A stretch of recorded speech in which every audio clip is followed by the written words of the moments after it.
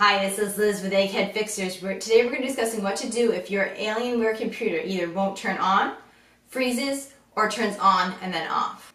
What we're going to show you how to do is do what's called a BIOS reset.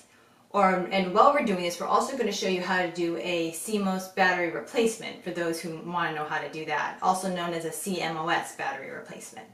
The reason why we're showing you how to do a BIOS reset is oftentimes this can fix these problems that we mentioned before.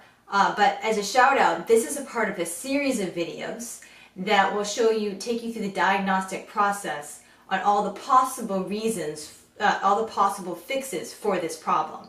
So if you find that this fix doesn't repair your computer, move on to the next video in this series, because as you know, one repair doesn't necessarily cover and fix every problem that could possibly be happening with your computer.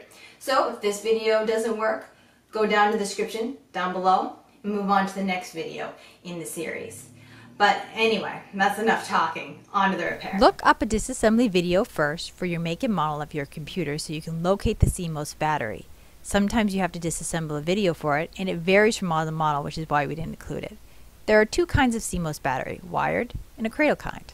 First, we will discuss the wired kind. If you don't have this kind, proceed further down the video where we show you how to do this with the cradle kind. So, to do a BIOS reset, you have to remove the CMOS battery for 20 minutes. So, with the wired kind, you have to locate the two plastic tabs on the side, put one finger on each side and gently pull up, being careful not to break that cradle. Once you break that cradle, it's extremely unforgiving. Sometimes it damages the motherboard to the point where you can't use it anymore, so you have to be careful. Now that you've done that, go ahead and set your CMOS battery and your motherboard aside for 20 minutes.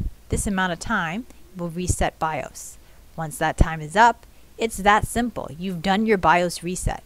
This fixes a world of problems, including the ones we mentioned in the beginning of the video. This is an excellent repair to know how to do. So, go ahead and plug it back in gently, just like you did. And now BIOS is reset, and this will oftentimes remedy the problems that we mentioned in the beginning of this video. Now the cradle kind of CMOS battery. Now the cradles vary drastically from model to model. This is the most common kind, so we'll demonstrate it on that. But if you find your kind looks different of cradle for your CMOS battery, then you may have to change or adjust the way you do it. Sometimes there's a flap or a piece of metal you have to move.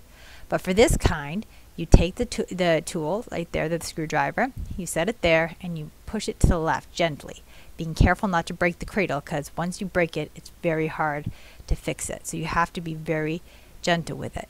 Now to do the BIOS reset, you remove the battery for 20 minutes and you set a clock. And in that 20-minute time, BIOS will reset.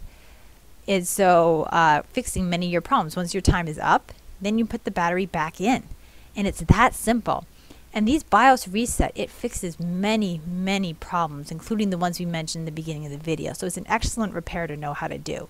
So oftentimes this will fix those problems we talked about in the beginning of the video. But if for some reason maybe this wasn't the problem with your computer, then you would proceed further down in the series to the next one to see if one of those fixes are what's wrong with your computer. And as a quick shout out, after you've done a BIOS reset, you have to set your BIOS clock. We've included a video on how to do this in the description down below.